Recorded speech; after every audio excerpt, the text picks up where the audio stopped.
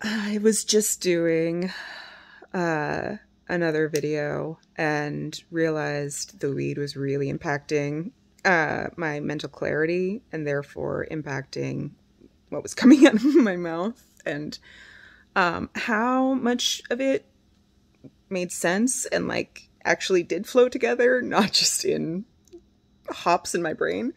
I don't know. I don't know. But I wanted to talk about my love of weed because it is something that I was terrified to try for a very long time. I didn't start using weed until like 6 years ago, I think. Something like that. I don't know. I've lost track of the math at this point. COVID has completely fucked up my sense of time. Truly. If it happened within the last 10 years, it all feels like a blur. Anyways, it was a later in life, definitely in my 30s thing when I started using. And I, until now, have never publicly talked about it in any way. Like, I'm pretty open with my Facebook network because they are people that I'm closely attached to in one way or another, or I care about. And I've always shied away from talking about how weed has helped me. And I like sharing tips. Like, if I know someone needs help, I want to give it. If I can, if I have that knowledge and this is something I know has worked for me. So the shame I had around weed stopped me from being more open, and maybe from helping someone else, as early as I could have. But I can't beat myself up over that because the shame was instilled in me. And it was really, God, once you can see the connections between things, it just starts blowing your mind. So pharmaceutical companies make their billions of dollars on stuff that we don't necessarily need, stuff that might actually harm us, stuff that can get us addicted to opioids and destroy our lives.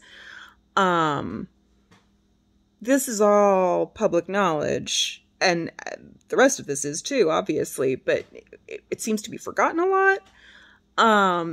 That they are the ones who lobbied to get weed criminalized and at the same level as drugs like heroin. It's a little plant. I mean, it can get big, but it's a plant. The leaves are little. And it doesn't, I'm not harmed in any way when I use it. Like I get kind of, I mean, different strains have different effects, but like right now I'm just kind of feeling relaxed. And like, I feel my mind is a little more open and flowing than, it usually is. There's something about it for me. When I get stoned, I have these moments of clarity. Like I'm able to process through something that I've been struggling to understand. And it has happened every single time I've had a major, like really major therapeutic breakthrough in the last 2 years. I can guarantee it was related to weed. Like every single one of them. I was stoned when I had that moment of realization, and it stayed with me, and I was able to heal from whatever piece I was healing from at that moment and move on and work on the next thing. And I've been trying to do that for my whole life. And this little plant is helping me do that. And before I started having these therapeutic revelations, I hadn't had enough therapy yet to get there. I was still working on way easier things to deal with, even though they felt impossible at the time. I mean, it all feels impossible until you actually do it. Yeah. But you can do it. Fight, please. Fight. You are worth it. You are worth fighting for. And you are just as valuable. Your life is just as important as anyone else's. For anyone who needed to hear that right now. You matter. And you're amazing. And I love you. Really. Test me on that. I can prove it. I don't know where I was going before that moment. It taketh away. It does. Like, it helps me have those moments of clarity, but it also makes my brain pretty foggy a lot of the time. So I will be mid-thought and just lose it completely. It just can't find the thread anywhere.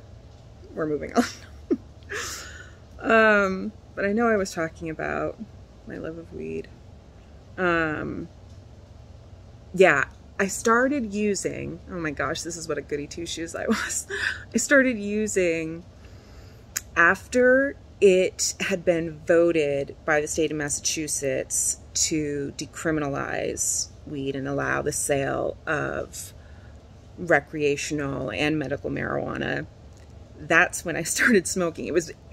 None of the shops had opened yet, but once I knew that, like, it was basically okay, it was just a matter of going through all of that red tape, like, that's when I felt like I could finally take that chance. Oh my gosh. I mean, I was in DARE when I was in elementary school, and I was like hardcore in DARE. Like, I remember we had this, so our DARE officer, Officer Chris, who I still adore, he asked us for a volunteer for someone to make our DARE box. And it was where we could put anonymous questions or ask him to talk about topics that we wanted to understand more about. And I took that assignment and ran with it. Like, I had that box covered in DARE bumper stickers, and I was so proud of myself. And when I was in high school, I was in Students Against Drunk Driving, SAD. I was in, there was like another level up from that, and I'm blanking. We would, those of us that were like more involved, we would go out to the local elementary schools and talk to kids about, not thinking that we were kids anymore, but about how dangerous drugs are and how to say no and what to do if somebody offers you, and, you know, the adoration and awe that little kids tend to have for cool teenagers was supposed to help, you know, help those kids want to stay off drugs. And I mean, to an extent, fantastic program. Awesome. I'm still proud that I was part of that. What I'm not proud of is the fact that I helped spread disinformation about weed and probably a lot of other drugs. Definitely a lot of other drugs. And I wish I hadn't. I mean, I was trusting all of the authority figures in my life who were telling me this. I was trusting all of the news media who were telling me this. So I can't blame myself. There's no blame there. Yeah, I can't feel ashamed of that. That's not on me. That's not on me. But now that my eyes are open, now it is on me to do something about it, to make sure that we don't keep perpetuating that myth, that we don't keep inadvertently or purposefully harming people, and ostracizing them and making them feel terrible or making their life harder. There was this story, I saw this video, I think, or it was an article, I don't know. This mother was talking about how their family decided to move to another state that allowed medical marijuana for young kids so that their daughter could use the medical marijuana that was helping to end her terrifying seizures. She has, without the weed, she has seizures all the time, and they can go on for so long. And each time that happens, there's a risk to her brain. There's a risk of damage each time. And never mind, it prevents her from living a life. It prevents her from doing anything that, like, I mean, if she starts having a seizure when she's old enough to drive a car, like, she's gonna go off the road. So there goes driving cars, there goes independence. If she has a seizure when she's out riding a bicycle right now, like, she could tumble over and get really hurt or end up driving into traffic, and worse could happen. She can't just live her life with this plant that does not cause her harm and only helps her live a more comfortable, safe, real life. Free, not completely free, but to a huge extent freed of what the whole family had to experience with each seizure. They had to leave their home in order to do that. In order to provide that for their child, they had to leave their home, which probably meant leaving a lot of family, leaving a lot of friends, leaving your network, leaving your job, leaving everything you're familiar with. All because of a plant, all because that plant is easy to grow. It is pretty accessible. It's something that people, if it was just everywhere, if it was just growing as the weed it is, and it was just, we were allowing it to flourish instead of burning it down, it not only could be providing us with more oxygen, thanks plants, but it could be providing so many people with relief. And it's relief that doesn't come, at least for me and the people I know, that doesn't come with side effects. Like, not, if I were to drink a couple glasses of wine tonight, I would feel that tomorrow. And my liver might have taken a hit. My body's gonna add that up over time. And that's why I went to weed, because I had reached a point where my depression was so severe, but I still didn't feel ready to get into therapy. It didn't feel safe to do yet. So I was drinking more than I really wanted to. Like, I was having a glass of wine at night with dinner, but that glass was full to the brim. And it was my way of like letting myself be okay with drinking that much. It's just one glass. Never mind that it's the whole bottle in that one glass, but it's just one glass.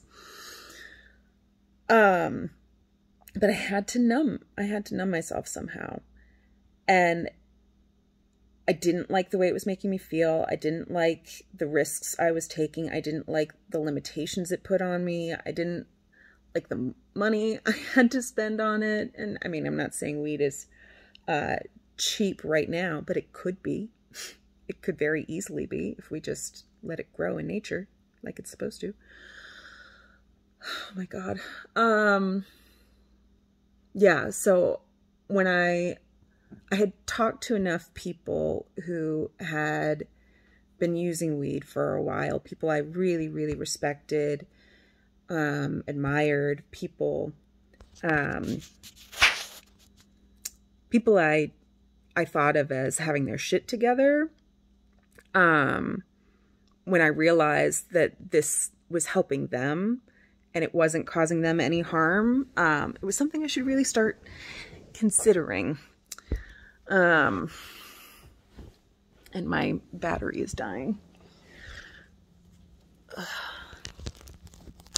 There we go.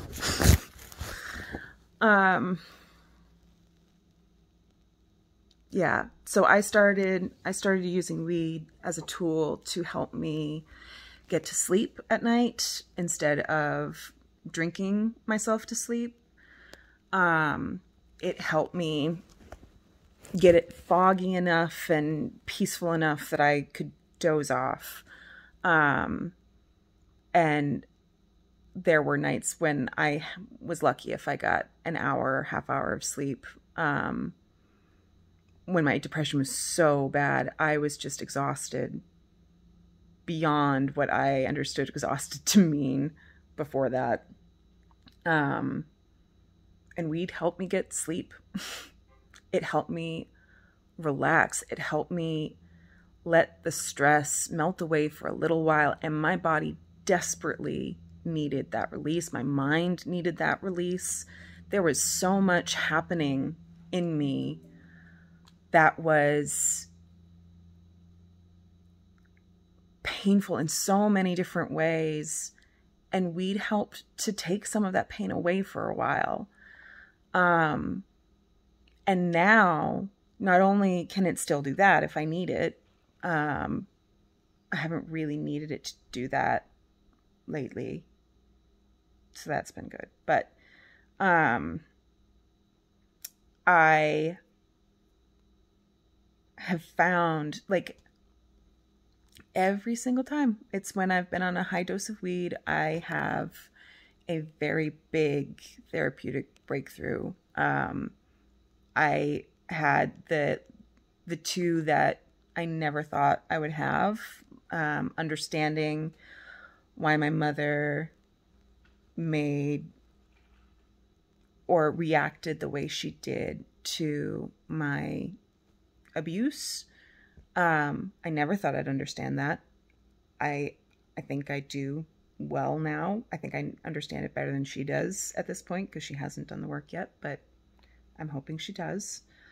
I really, really, really hope she does. I'm trying to figure out what role I can play in helping her get there, but it is tough because I have discovered, as much as I want to feel like I am healed of my depression, it can still very easily be triggered.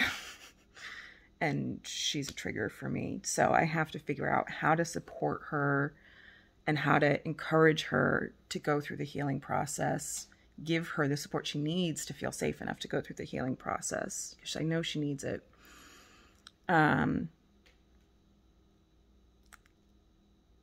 can I give her that while also maintaining the boundaries that I need in order to protect myself? And I don't know what those boundaries are. I don't know what I do need from her. So figuring all of that out.